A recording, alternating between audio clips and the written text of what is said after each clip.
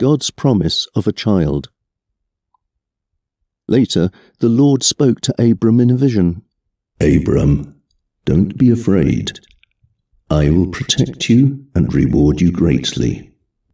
But Abram answered, Lord all-powerful, you've given me everything I could ask for except children, and when I die, Eliezer of Damascus will get all I own. You have not given me any children, and this servant of mine will inherit everything. No, he won't. You will have a son of your own, and everything you have will be his. Then the Lord took Abram outside and said, Look at the sky and see if you can count the stars. That's how many descendants you will have. Abram believed the Lord, so the Lord was pleased with him and accepted him.